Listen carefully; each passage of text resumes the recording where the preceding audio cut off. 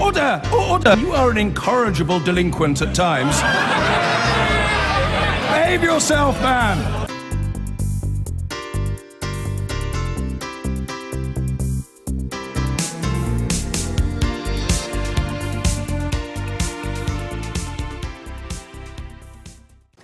The newspaper journalist Mazher Mahmood, known as the fake sheikh, has been jailed for 15 months for tampering with evidence during a drugs trial of the pop star Tulisa Kontostavlos. A number of other celebrities who claim they were victim of Mahmood's stings and jailed as a result are now trying to have their convictions overturned. David Silito reports. The man with his face hidden behind the hood is Mazher Mahmood, the fake sheikh, the king of the tabloid sting. He would pose as an Arab sheikh and he lured dozens of people to do or say things that made them front-page news. Many ended up in prison. Today, he was the one heading for jail.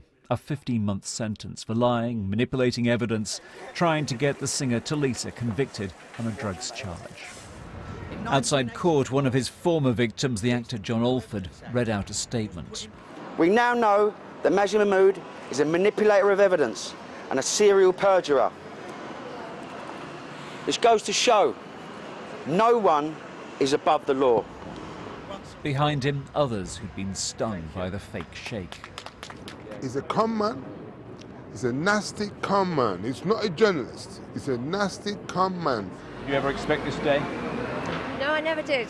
I always thought that we, the little people, would never get the truth out there, and it's a great day for us. Okay. Now, many of the criminal cases are under review. There have been many convictions. Over the years, he's boasted about how many people he's helped send to prison, sometimes based almost entirely on evidence from Mazher Mahmood.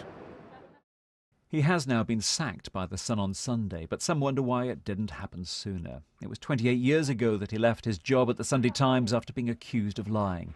He was soon back a star of Rupert Murdoch's News of the World. His former boss always felt there was something wrong.